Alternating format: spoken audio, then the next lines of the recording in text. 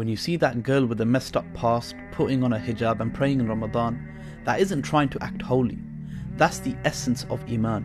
When you see people taking the Quran off that dusty shelf and reciting it for the first time in the year, that isn't being typical. That's a testification of the beauty that lives within their souls because they're trying.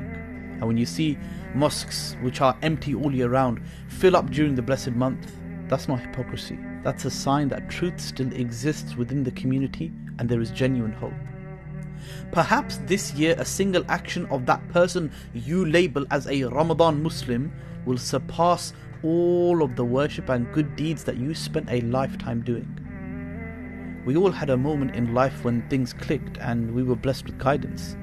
And if Allah can forgive prostitutes, mass murderers and thieves and give them Jannah due to sincerity, then you think that girl without jilbab, the brother without tajweed, or those men without beards, those guys who didn't pray, and the Ramadan Muslims can't be forgiven and given guidance due to sincerity as well?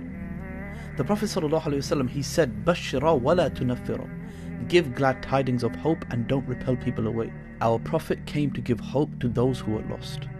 Don't you dare ever stand in the way of someone trying to get closer to Allah, because who knows if we will enter paradise or the hellfire. So give people hope.